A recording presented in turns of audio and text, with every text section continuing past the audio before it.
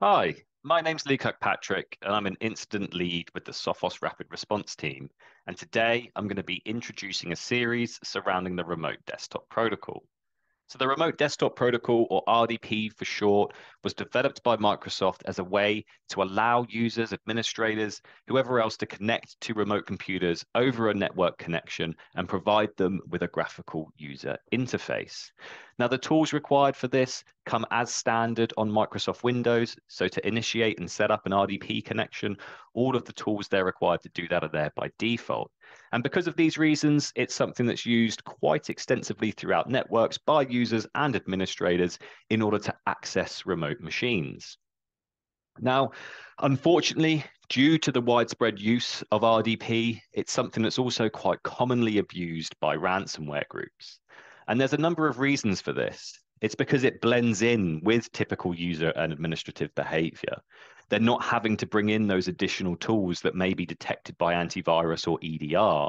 It provides them with that graphical user interface that may make it easier for them to browse files for exfiltration, to install and use various applications. Attackers also know that RDP is quite commonly misconfigured or misused throughout an environment.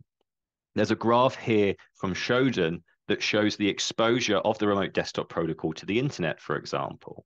And as you can see throughout the years, there's been quite a large number of devices that do have RDP exposed to the internet, anywhere from 3 to 4 million roughly. Now, granted, some of those are going to be honeypots, some of those are going to be test machines, and some of those are probably even going to be attacker machines. But there's still a large number of devices that have RDP exposed, and there's still a lot of organizations that expose RDP as a means of remote access when they shouldn't.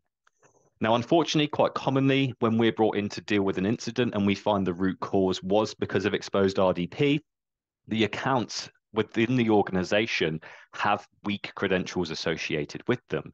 And quite commonly, what we see is attackers manage to actually obtain access by brute forcing the administrator account because it has a weak password, such as password one exclamation mark, for example. We also see that there's a lot of misuse of RDP within organizations. We see administrators incorrectly using highly privileged accounts for RDP, such as service accounts or domain admins, when they should be using the principle of least privilege and only accessing devices with RDP with low privilege accounts to perform that task and that task only. We also see administrators disabling security features of RDP, such as network level authentication, which we'll discuss a lot more in depth throughout this series. We also see lack of things like segregation. So why was James from HR able to RDP to a domain controller, for example? Now, please join us throughout the series where we'll discuss some tips and tricks on how you can use Sophos to better secure your environment and potentially identify suspicious or malicious RDP abuse. Thank you. Bye.